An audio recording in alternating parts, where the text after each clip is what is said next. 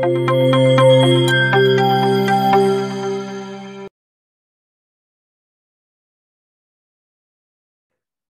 so thank you very much. Thank you for the kind invitation. I'm really glad to participate, even though it's on Zoom. So we hope to meet soon. But it's a pleasure to join in this talk. So I will discuss work I've been doing in the field of time crystals, and in particular, I will try to highlight possible connections with another phenomenon, which is called quantum synchronization. So now this is a work that I've been doing with people in Trieste and in collaboration with Jonathan Keeling in St. Andrews and Marco Schiro and Orazio Scarlatella in France.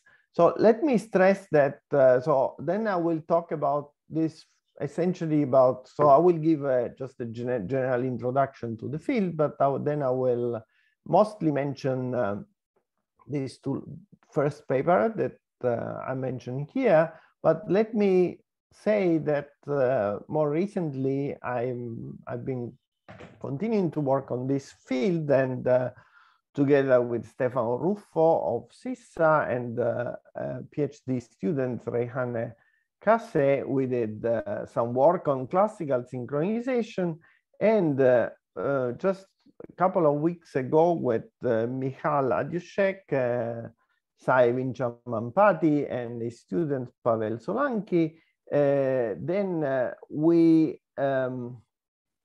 also found some interesting connection between, so how to, what we call this seeding time crystal, but I will have no time to discuss about this works here.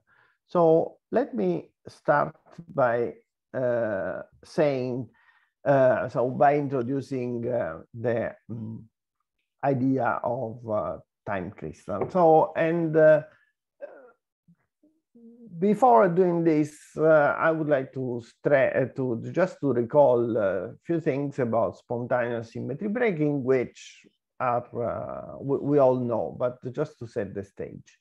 Just imagine that you have a quantum system. It's a quantum system. It's a lattice system of spins.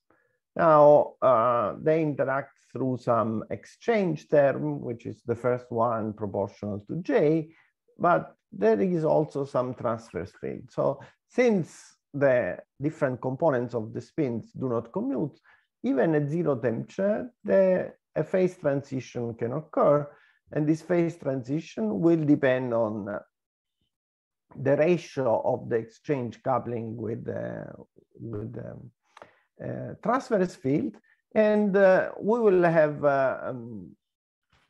at values of this coupling cost, a reduced coupling cost, and G, there will be a finite magnetization, say the order parameter, which will vanish with a characteristic, say, power law behavior at the critical value. Now, below this couplings, I think this is wrong. This should be H over J. Okay, sorry, it's just a small mistake. Below this coupling, then the fact that the order parameter is different from zero is intimately connected to the fact that the ground state breaks spontaneously one of the symmetry of the Hamiltonian. In this particular case, is Z2 symmetry. Now, we all know that spontaneous breaking of symmetry occurs in the most wide areas of science. From, I mean, if you think to physics, it occurs at any energy scale. Okay, just occurs from in condensed matter, in high energy, whatever. And depending on the type of symmetry which is broken, then correspondingly that there will be some ordering associated. Now, 10 years ago, actually in 2012, Wilczek published a series of papers in which he asked himself, oh, out of this many different symmetries which are spontaneously broken in nature, apparently time translational symmetry has never been observed to be broken. Is it possible to have such a case? If this is the case, then Wilczek said, okay, so the state of matter that will be achieved will be time crystal. So the idea of time crystal, people thought originally to be analogous to ordinary crystals. So you have a solid described by atoms interacting, ions, electrons, and if you have your Hamiltonian, the Hamiltonian is translational invariant. However, when you get a solid, this means that the state of the solid breaks spontaneously space translational invariance. So in analogy with this crystalline behavior in space, then Wilczek said that if time translational invariance is broken, then one should find time crystals. Now, at the beginning, it was not clear if time crystalline phase, which was never observed, could be a possibility. Now, in principle, people, now we know, but at the beginning when Wilczek started working on these ideas, it was not even clear if the laws of nature would allow for a time crystalline phase. If for some reasons this is the case, and sorry, I see that there are something on the chat, but I'm not okay. So if there are questions, let me know, because I don't have, it's complicated for me to just have a look at the chat. So if for some reasons, then it turns out that time crystals are allowed by nature, then still there is the question is how to define a time crystal. And why it was not observed. So is there a reason, if there is a reason why this has not been observed until a few years ago, and where to look for it? All these questions are can be answered in a positive way, and soon after the initial proposals by Wilczek, only a few years after, then there were experiments that confirmed the existence of time crystal. And these experiments done with quantum simulators are interesting, both because they show that not only time crystal exists, but also that since this time crystal, I will try to explain in a second, are very fragile state of matter, then one should find special systems to observe them. I will try to conclude my presentation trying to find connections to other phenomena. I have time to discuss possible application of time crystals. So I will for sure cover the introduction of time crystal and quantum synchronization. I'm not sure I will have time to talk about finite frequency criticality. So the outline of my presentation will be as follows. First, I will give a very brief introduction to time crystal, but trying to emphasize what are the main properties. Then I will move to the case in which time crystals appear in dissipative systems. And this is interesting because there is a connection between dissipative time crystals, many body limit cycle quantum synchronization.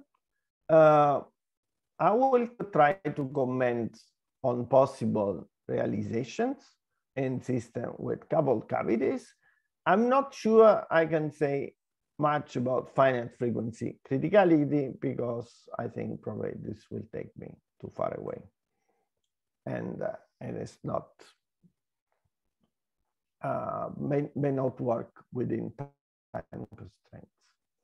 So first of all, let's define a time crystal. Now, at the beginning, even the definition of time crystal was a bit confusing. It was not really clear how to characterize time crystalline phase.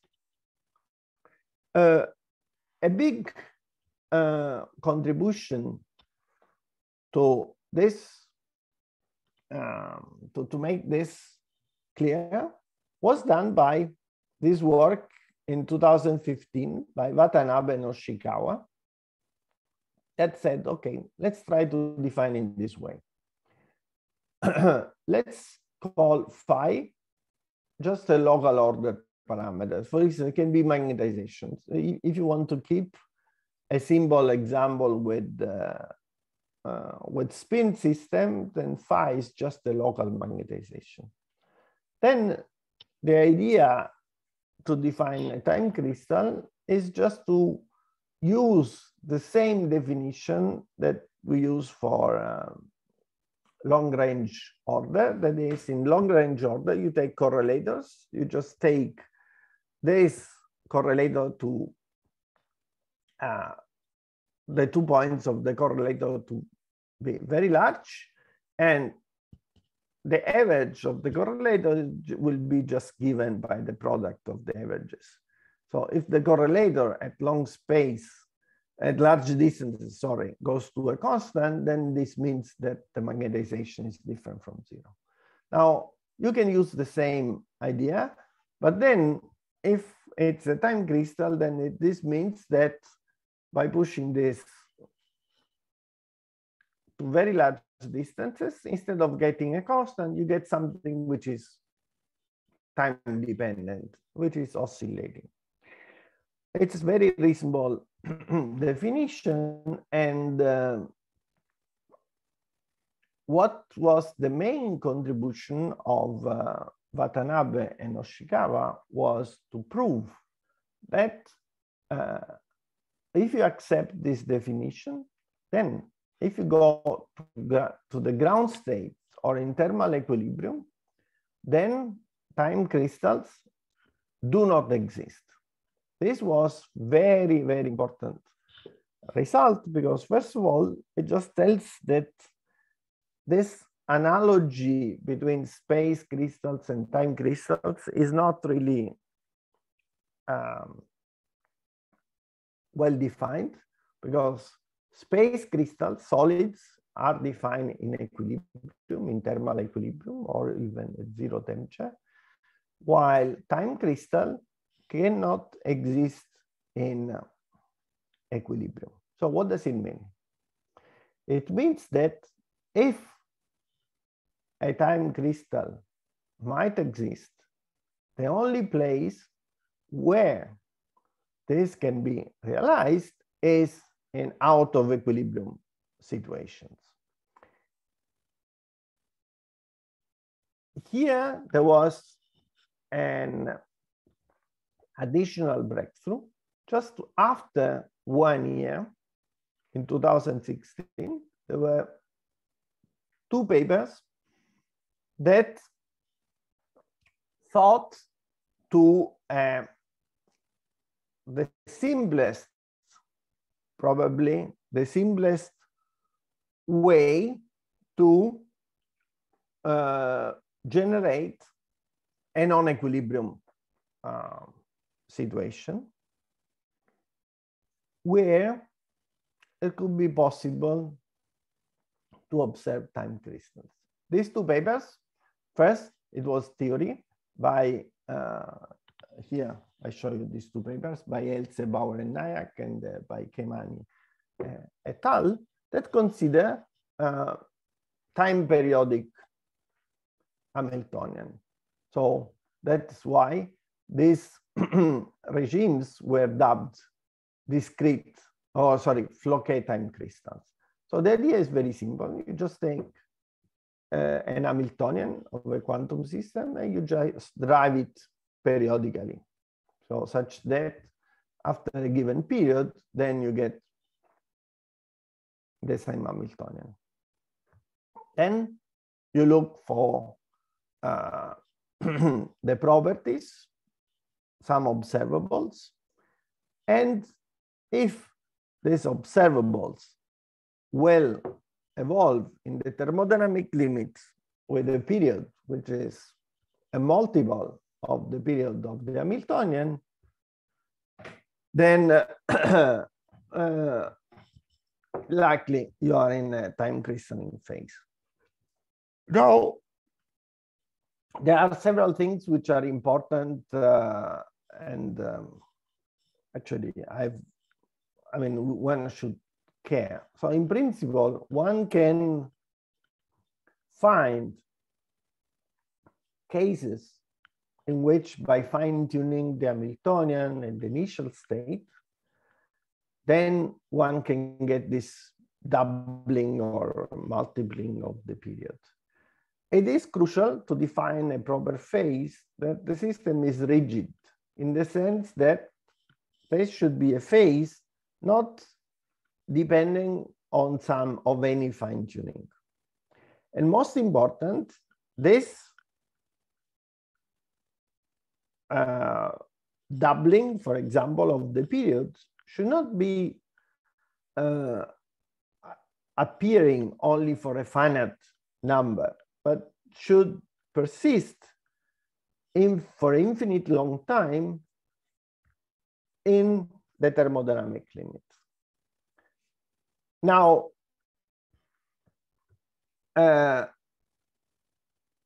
okay, sorry. After the theory paper, then actually the theory papers, these 2 theory papers pointed out something which was very important. That is, if you drive the Hamiltonian in a periodic way, then you're just feeding energy into the system. So in a generic situation, then essentially you heat up the Hamiltonian, the system, and let's say in a thermal picture, then you will go to ideally to infinite temperature. And so there is no hope to see a time crystalline behavior.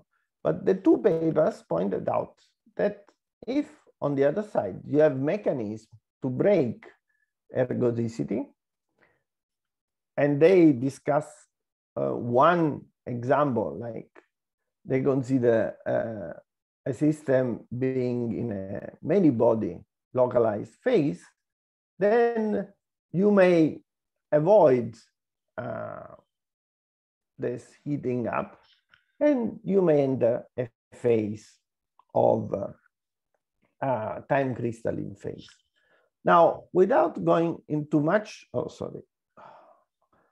details, these two experiments, which appeared only a couple of years later after the,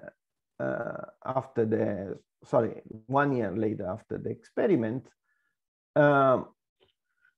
essentially realized with quantum simulators using either trapped ions or Rydberg atoms, they really implemented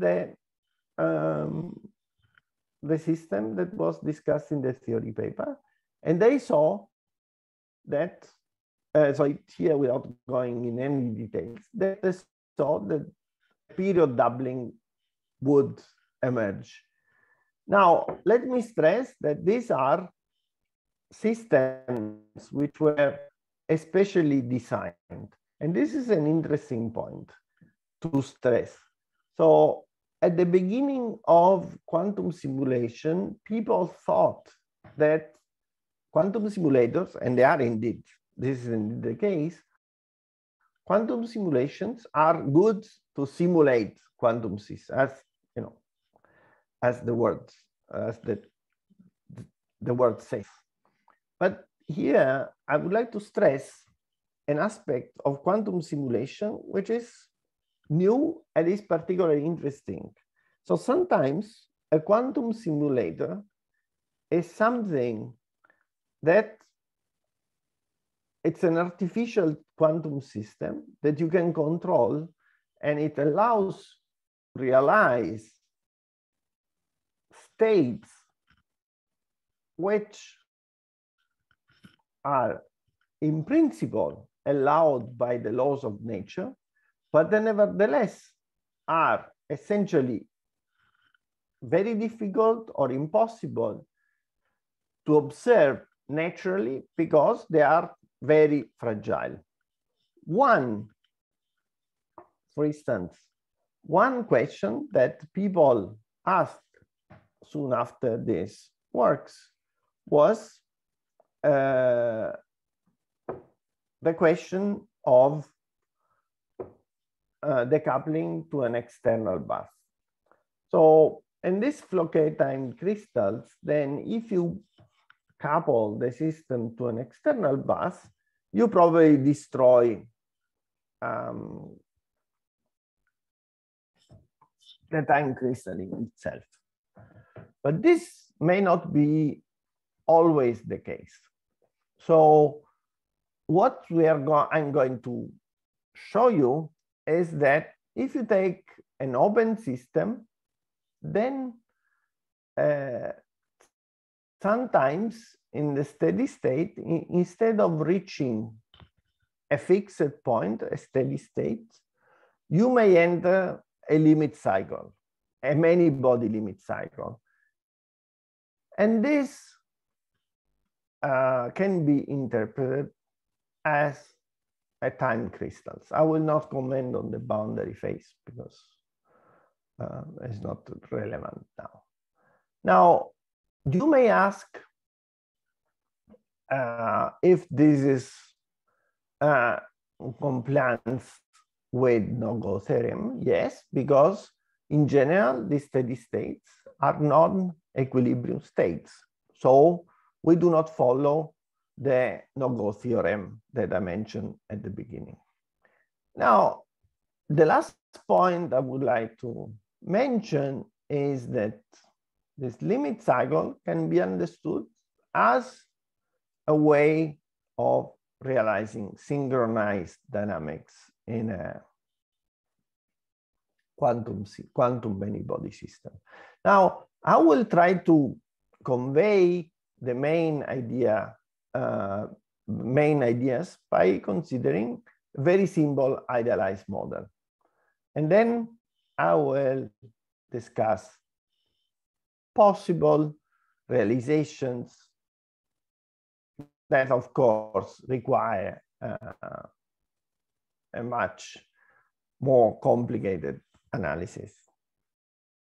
Now, the idea of exploring time crystals in dissipative system has involved many groups. And here, this is just a list of a partial list of reference, and there are several different experimental realization. I will start with some idealized model, okay? So the idea is that if you have a dissipative system, then the state of the system will be described by a density matrix, rho B. The B is not really important, but just the rho. And it will obey some Lindblad equation, okay? Where this L are just a set of Lindblad operators. Now, when is it possible to have a time crystal? Let me discuss this by a symbol case, which can be easily, not easily, but which can be solvable, and just to illustrate the idea.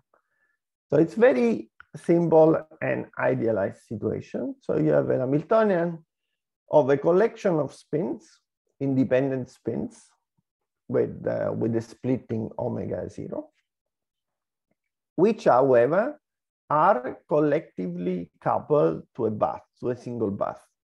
So if you define these collective variables, capital S, then the Lindblad equation will have the unitary part, which is just rotation. And then you have this coupling in which you have a collective decay. So this is important. So the collective behavior will be responsible for the non-trivial dynamics. And so it is good to define the coupling denormalized by the sides of this total spin, so that the two terms have the same magnitude. So here, the limit, the thermodynamic limit, will be achieved in the limit S going to infinity. Now, this model has been studied a couple of years ago. So actually, the preprint was, I think, a few years earlier, and it shows two phases. So one phase in which sigma z is different from 0, and another phase in which sigma z is equal to 0. And the two phases depend on the ratio of the splitting with the damping rate, kappa. So if the splitting is larger or smaller, then essentially you may have different phases.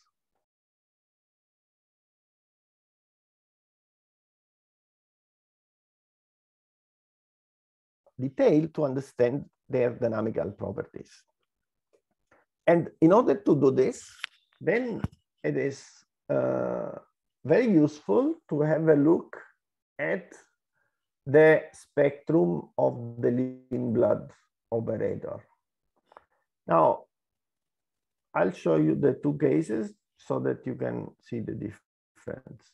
So these are, so the Lindblad, so the Lindblad equation is linear, so you can have a look at the corresponding eigenvalues. All the real part is always negative, so there will be one point in which the real part is 0. So this is for finite system, which is the steady state. Then there will be all eigenvalues with negative real part and some imaginary part. Now look at the two different cases between the region in which omega 0 over kappa is larger or smaller than 1. In one case, this is gapped, okay? So sorry, it's the other way around. So it should be, so the two things are inverted, sorry. So here is gapped, while here you see that the spectrum becomes gapless. Okay, so you will have a number of eigenvalues which will approach real part 0 when the system grows. So the fact that the Lindblad spectrum has different properties will have an impact on the dynamics. And this is what I would like to stress. What is important is not only to study the steady state, but to study the dynamics. So if you look at more carefully at the system side scaling of the various eigenvalues, then you see that there is a bunch of eigenvalues that you see that will have a real part which goes to 0 when the system goes to the thermodynamic limit.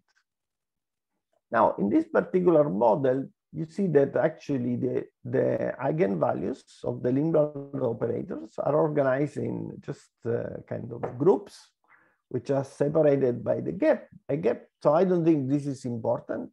The key point is that this is a model in which when you approach the steady, the thermodynamic limit, there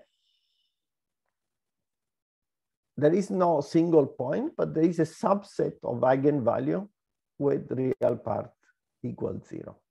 Let's see what are the implications on the dynamics.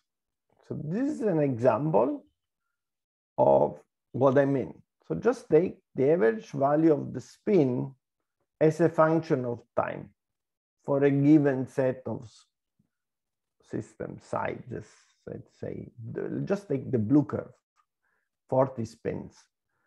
Then you see that there are oscillations which are damped and the system will reach a steady state. In this case, sigma z should be equal to 0. Now, if you go, this is the interesting point. If you go to a larger system size, then you will see that the oscillations are there and they will be damped slower. So they will go to 0 on a time scale, which will increase with the system size. And actually, if you solve the thermodynamic limit, this model is sufficiently simple to be solved, then you will see that this oscillation do proceed forever. So you can do much more detailed analysis, and then you will see that of this pattern, and then you will see that the decay rate of the oscillation, in this particular case, goes to 0, like 1 over s. So you have a situation in which, in the thermodynamic limit, the steady state breaks time translational invariant. And this is a many-body effect. Okay, so this is a period which is emerging out of spontaneous symmetry breaking. I will skip this discussion because it is a bit confusing.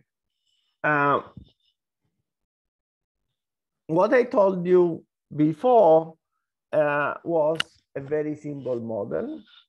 And I think just looking at this simple model was useful because it gives an idea of how things may, this phenomenon may emerge.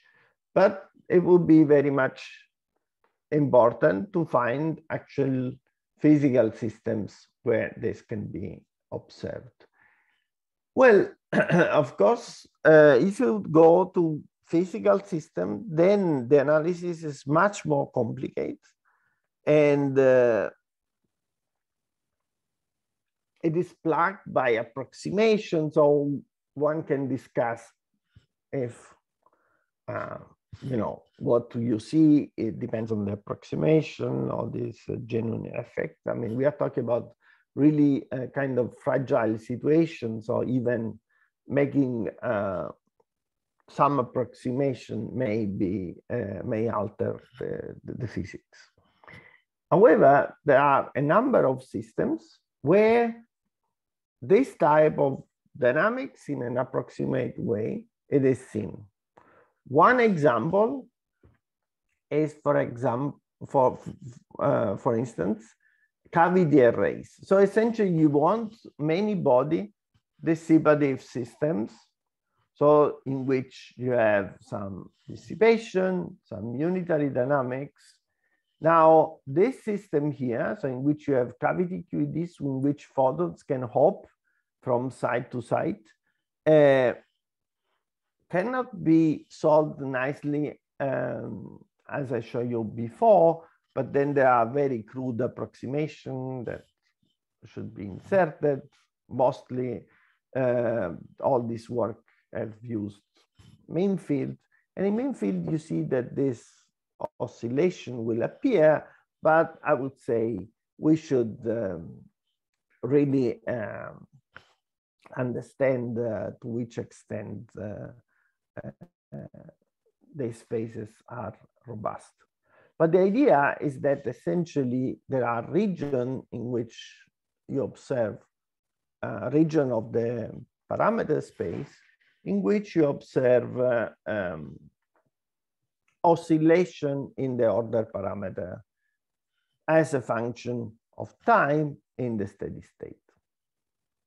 So for instance, in the case of cavity arrays or optomechanical arrays, one should have some bosonic field and the coherence will oscillate in time.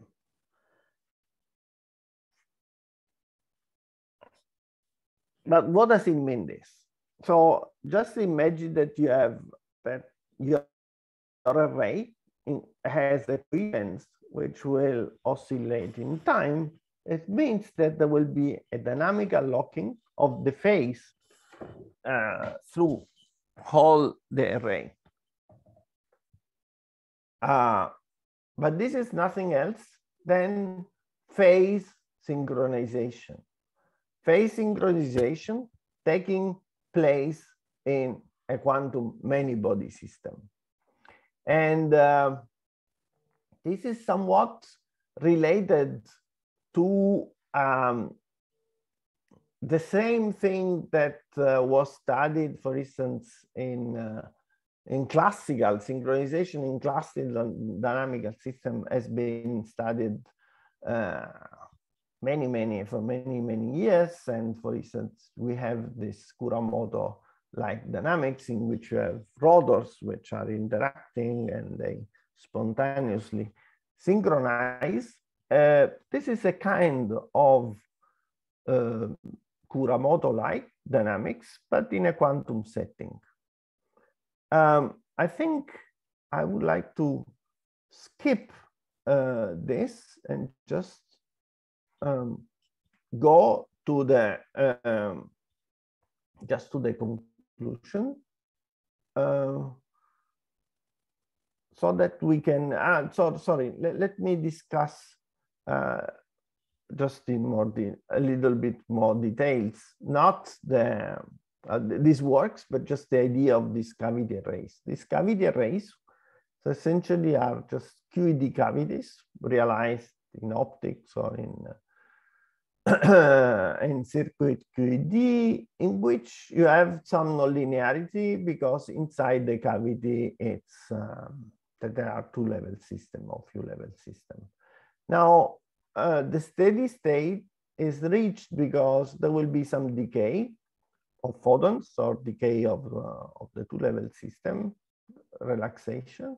But then on the other side, you just pump the system with some external radiation. Then the steady state will be achieved by a complex interplay of these losses the pumping, and the internal dynamics. So hopefully these are very promising systems to observe such a phenomena, as well as others. I mean, sometimes this and other system of this kind are called many body, are called open quantum simulators, because are able of simulating many body open dynamics. With this, I would like to conclude. I will just introduce time crystals in a dissipative setting. And I just discussed in some details a simple example, which I think it's useful because it captures the main ingredient of how a time crystal in a dissipative setting can develop. But it would be very, very important to make, to have detailed prediction on systems which are relevant for experiments. And in the last part, I mentioned that there's macroscopic periodic dynamic, the periodic dynamic of macroscopic observables is a way for a system, for a quantum system, to synchronize. And synchronization is interesting and may be interesting for quantum technologies, because synchronization is a way in which a system can stabilize, for instance, kind of well-correlated motion. So it's, for instance, if you have a synchronized system of rotors and you just perturb locally, this perturbation will be corrected. So it might be an interesting avenue to explore quantum synchronization for self-corrections or this other things. So let me mention, for instance, we did a work on connection of time crystals to be used in heat engine, and so there are several possible interesting applications of time crystalline phase in quantum technological application. And with this, I will like to thank you for the invitation, for the attention, and so I'm happy to answer to questions. Thank you very much, Professor, for this very nice presentation. And now we pass the question. We will start with the question posted on the chat room by I think those many yes, you can read. Yes, I'm reading. Yes, so yes, does the many body persistent oscillation depend on the initial condition? Yes. So the answer, so for the Floquet time crystal, no. Now for the dissipative time crystals, in general, no. Sometimes there are some models in which there are additional integrals of motions that may fix some constraint, but in general, the result, the steady state, should not depend on the initial condition. Actually, it's important, otherwise it will look like a fine-tuned phenomenon. So if the time crystal doesn't depend on the initial state, so it is independent of the entanglement also in the system. So this is I think so. The relation between entanglement and time crystals, I don't think it's a well understood phenomenon so far. So entanglement should play a role in unitary evolution of Floquet time crystals. In the dissipative case, this is not known. For instance, similar discussion have been done for what is the relation of entanglement in quantum synchronization. There are some models in which it is seen that entanglement plays a role, but it is not always the case. So I think it's still an open question. Excuse me, Prof. Even we have competition between coherent and dissipative effects. So yes, so there is coherence. So you correctly said that there is competition, but let's say, and there will be entanglement in the steady state, but I don't. So I'm not sure that entanglement is the key element, or and if time crystal may so for instance, there are time crystals which exist also in classical systems. Okay. So yeah. Okay, thank you, Professor. Another question: if you have to compare with synchronization between classical system digital and quantum one, how about the accuracy of each system? So this is also another, so strange enough, for some reasons, quantum time crystal have been studied much more in more details than classical time crystals. I think there are only very few work on classical time crystals, and I think that the mechanism, so in both cases, I think the existence of time crystals should be somewhat associated to the breaking of the ergodic behavior. So the system should not have an ergodic behavior. Now, this breaking of ergodicity may occur for different reasons. So there is no obvious connection. So in some cases, the mechanism that lead to a classical time crystal might be different from those of a quantum case.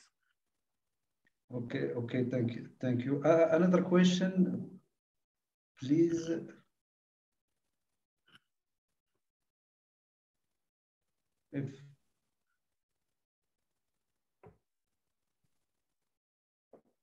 Any other question for Professor Fazio?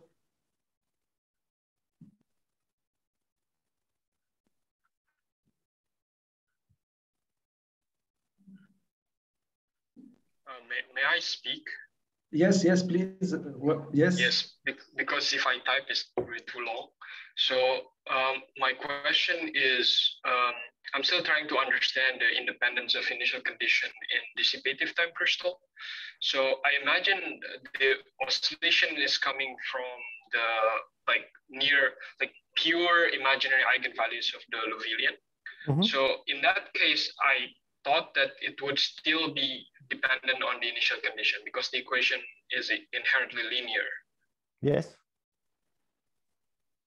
So it depends on the initial condition, or it doesn't? So yeah, so I don't have, so let me say the following. In the model I presented, even if it's dissipative, then we found out that there is an integral of motion. So there is a quantity which is conserved through the evolution, which means that there are certain information of the initial state that are preserved through all till the steady state.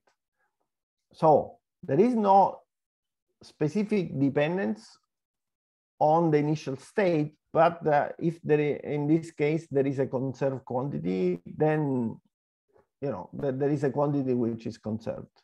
Okay.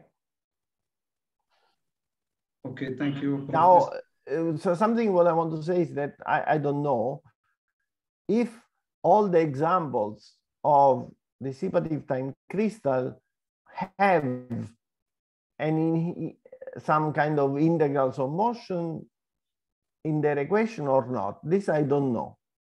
So in the example I know this is the case, but I'm not sure if it's a general requirement or it's just by chance that we saw this. Yeah, thank you. Thank you, Professor. Any other question?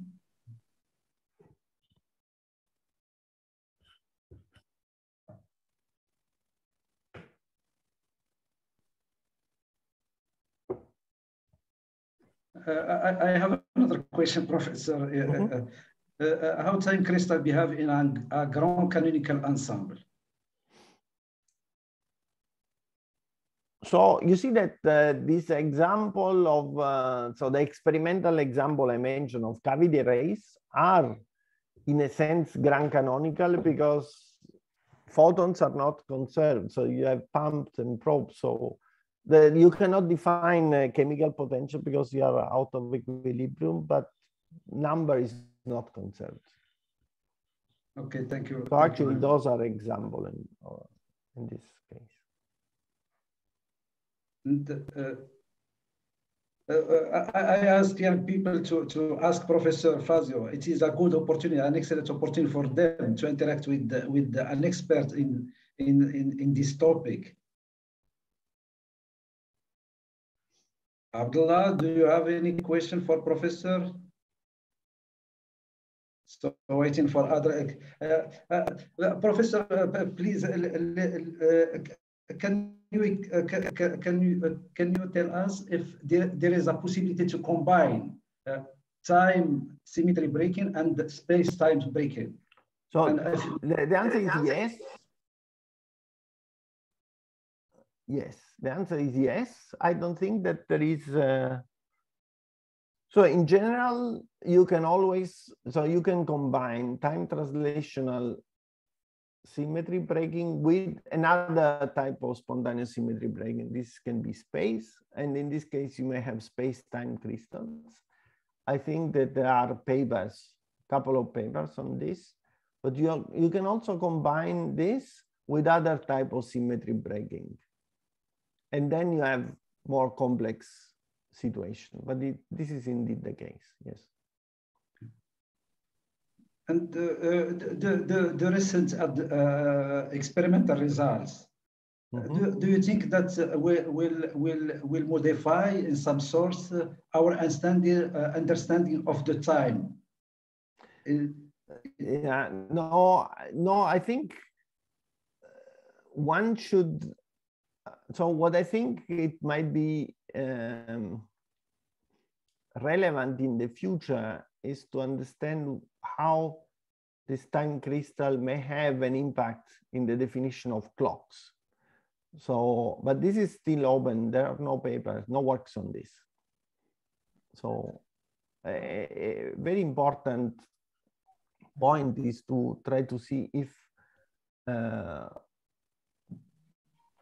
time crystal can be used to define clocks. And so in this sense, in this direction, this goes in what you suggest to understand how to measure time. Yes. And can we speak in the future about quantum time, quantization of time? No, this I don't know. Okay, thank you very much. And, in a recent paper you wrote, Professor, you discussed the idea of seeding crystallization. Yes, I had no time to discuss this. So this is something that I've been working. So I should say this is this is the work of Michal and Sai. It's their idea, which is, so essentially it's a kind of proximity. The idea is that if you have a time crystal and you have something which is featureless and you put in contact, then you can induce.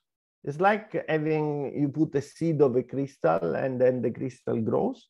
And also here you have a time crystal, you put it in contact with something which is not in a crystalline phase, and then the time crystal will form a seed that will become larger and larger. Yeah, this is, yes. Okay, thank you very much. Any other question, please? I have another question. Yes, Sofer, yes, please. Yes, so this question is about Floquet time crystal. So as far as I understand, there's a lot of parallels between time crystal with the classical limit cycle. So for example, in the classical limit cycle, like a pendulum clock, we have a balance between energy gain and energy loss. I'm still trying to understand how this energy balance in the kind of Floquet time crystal appear. So there is no, so essentially there is no, so let me say, in general, since it's a closed system, if you pump energy, there is no balance, okay? And in fact, the Floquet time crystal are kind of fragile because the only way in which you can realize a crystal is just to have a system which is not able to absorb energy because it's a closed system. So as you say, there is no balance. It cannot disperse energy by other methods.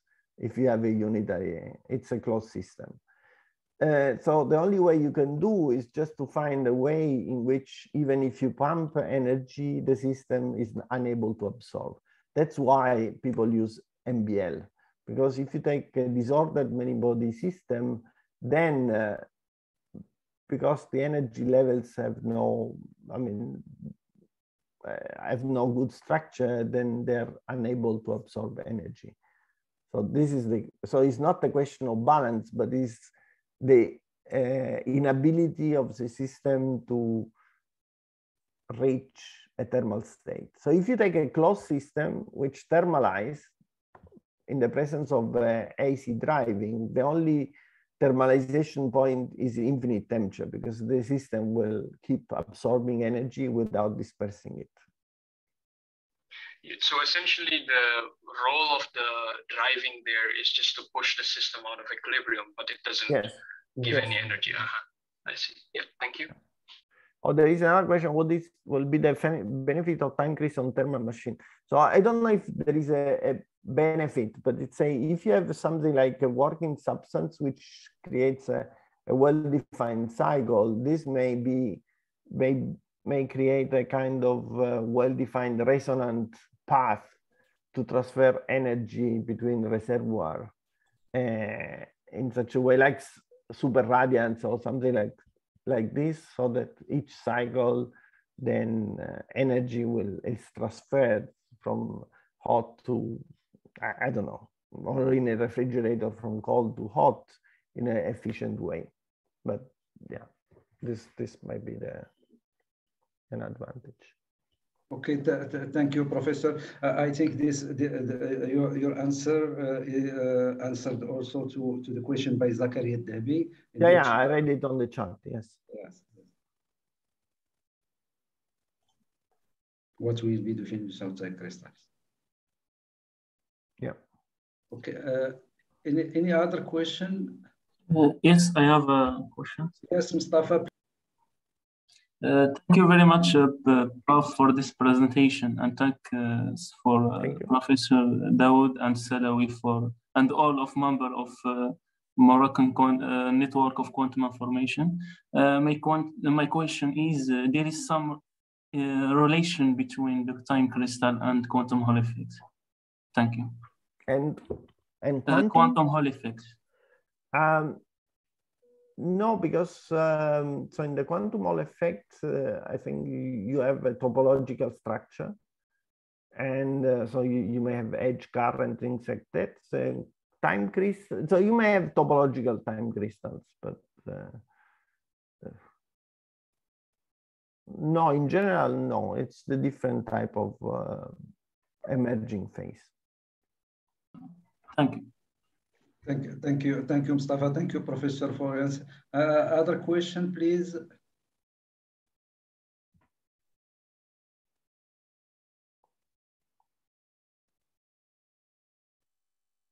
So to close this meeting, I would like, Professor, my final question. Okay.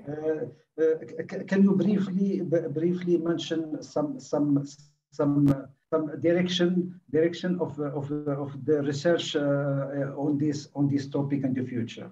So something which is still open is to understand possible application of time crystals in quantum in quantum technologies. So that there are, for instance, so there are connections between time crystals and what they call as sorry, I don't remember the name, but it's just zero decoherent subspace. So you have subspace which are protected by decoherence, or in principle connection of time crystal with error corrections, or how to use the device like heat engine or similar things. This is still open, or clocks. So all these are, I think, are open questions. If I understand, it seems that there is some connection between symmetry resolved dynamical purification and time crystallization. Possibly. I mean, this is not, I mean, I think it's a possible direction, but this has not been investigated so far. So I think one should understand, but I think it's a promising direction, yes. Okay,